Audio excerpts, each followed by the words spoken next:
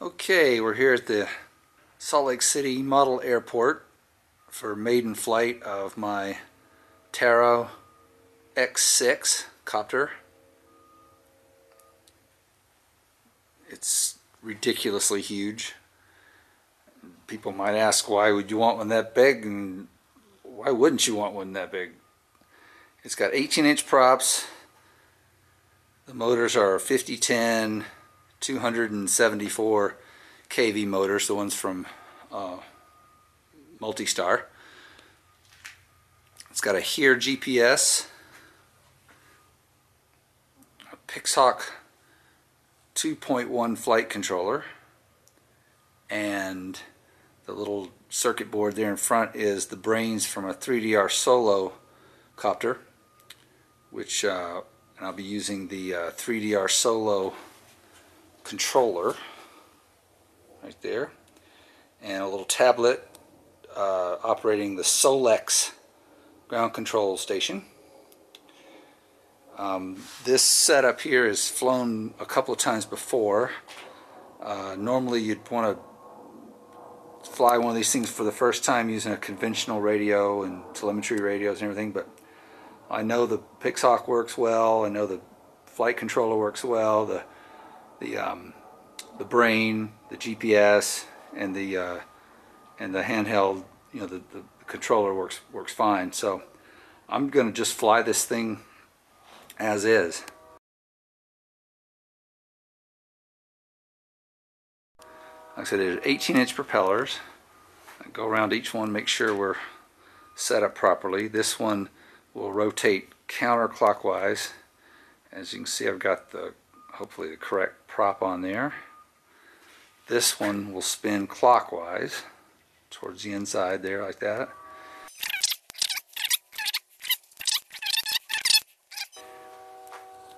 I'm using a 10,000 milliamp battery on this thing. Retractable legs are not operating here for the first time, for the first flight, not until I get really confident. And I get confused flying a hex, so I attach these carbon fiber arrows to the legs to help me kind of point the front towards the front of the copter. Alright, I'm going to go get set up on the flight line out there, and we'll restart and spin up the propellers and make sure they're all spinning the right way.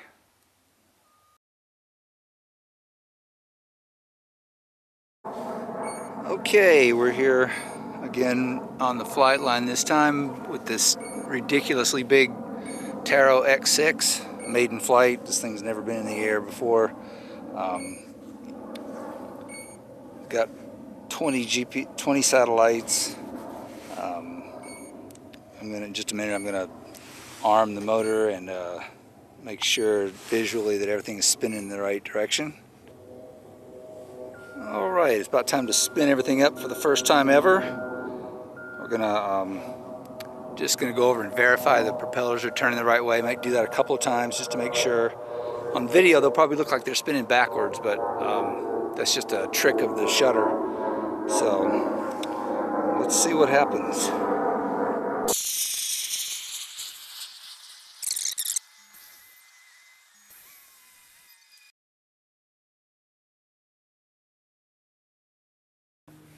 Okay, it's looking like all the propellers and motors are spinning the right way, or motors are spinning the right way, propellers are on the right way.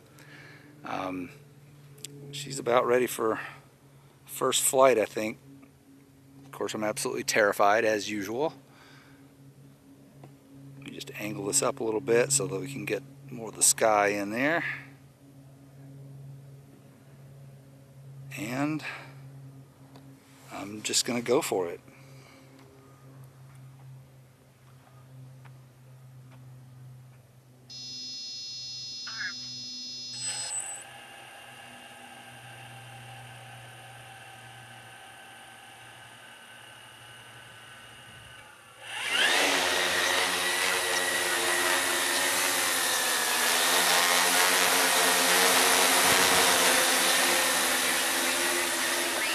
That thing is absolutely stable. Let's go forward a little bit.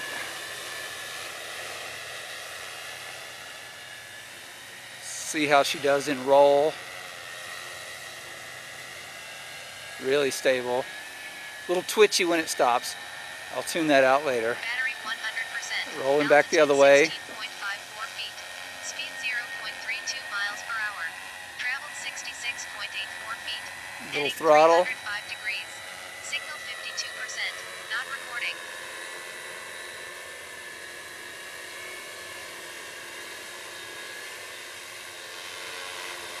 Forward pitch.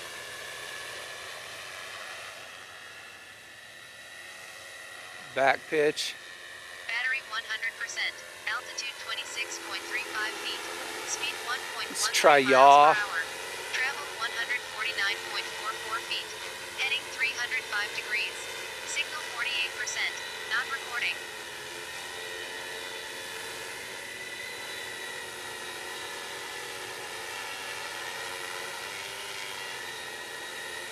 Super stable. Quiet.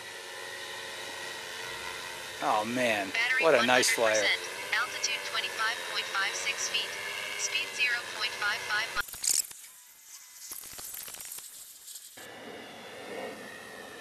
Battery 100%. Altitude 25.89 Kind of feet. disturbs me that Speed Solex is saying 7.88 that miles my per battery hour. is 100%. It's obviously not correct. 16.80 feet. Heading 221 degrees. Signal 48%. Not recording.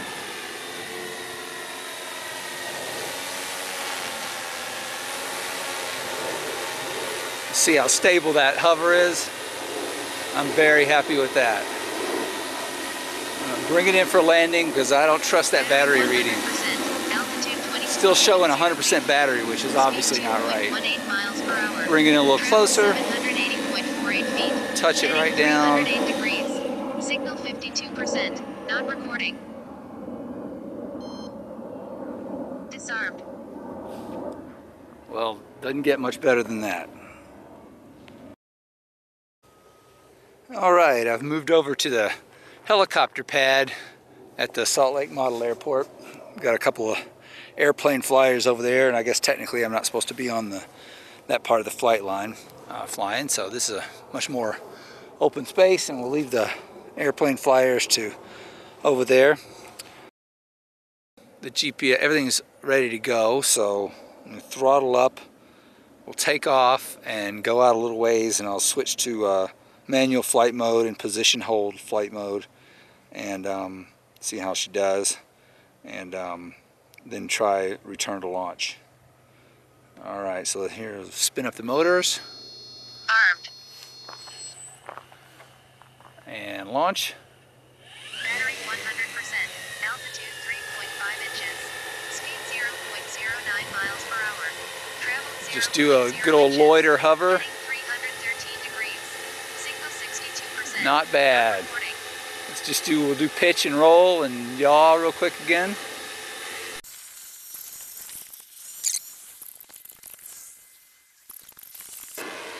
Alright, I'm going to try it in position hold. Position hold. That's position hold mode. And go and let's try stabilize mode, which is manual. Flight manual. Battery 100%. Altitude Drifting a little bit, drifting a little bit with the wind, 0.65 miles per hour. but super stable hover. 5.01 feet. Heading.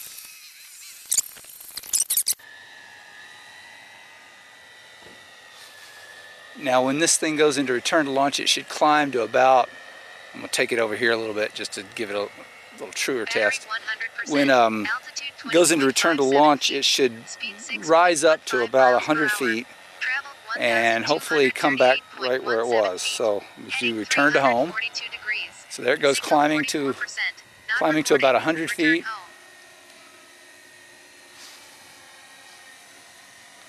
Can't see it on the video, but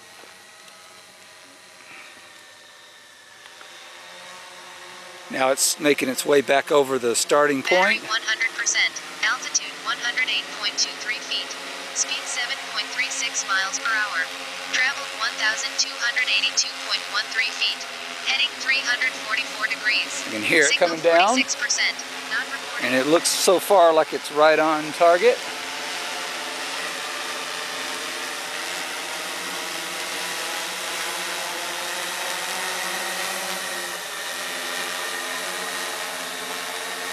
Battery 100%. Altitude Still saying battery 100%, but the battery monitor on Solex is saying 22 volts. So I think it's time to back to fly, and let's bring it on down.